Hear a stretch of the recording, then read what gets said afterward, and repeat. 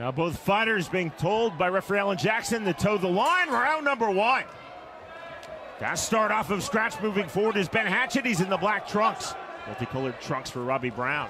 Well, Hatchett's really pushing the pace here. Heavy into the clinch on the counter right hand. And that's ruled a flash knockdown. Here comes the mandatory 8. I'd like to see that again. I thought he was going down before the punch even was thrown, but maybe not. Quickly on the reset. Hatchett right back to his feet.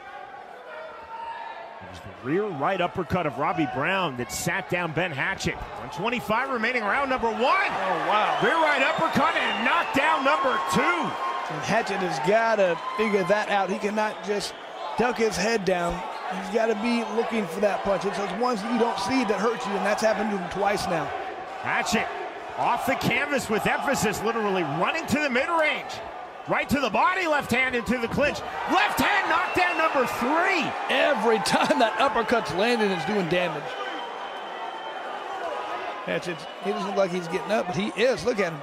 Not as enthusiastic as the first 2 get-ups, but 45 seconds remaining, round number 1.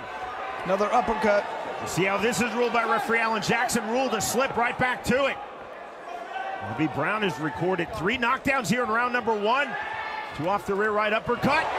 Off the left uppercut, knockdown number 4. Brown talking to Hatchett, who is flat on his back. This fight is over.